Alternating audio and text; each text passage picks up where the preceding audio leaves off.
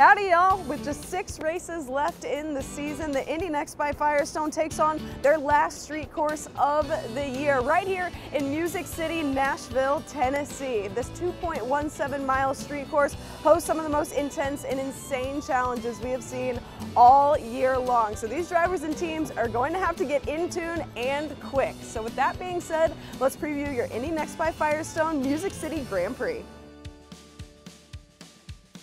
3 drivers are going to make their 2023 season debut this weekend. Francesco Pizzi and Yuvan Sundaramudi, the USF Championship drivers, are going to be joining Able Motorsports, and we're also going to see Victor Franzoni join the Juncos Hollinger Racing Camp, and back for the 2nd weekend in a row, Matt Brabham, this time with Cape Motorsports.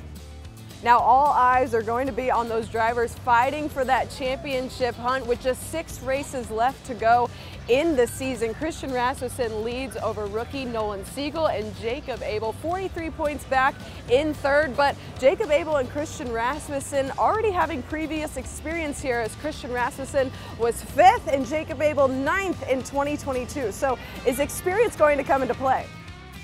Now, Saturday's qualifying session is going to be exciting. It's going to be 8 minutes of green flag qualifying or 15 total minutes, whichever one comes first. But if we remember in the 2022 season, qualifying got rained out. So no matter what, someone is setting a track record here on the streets of Nashville.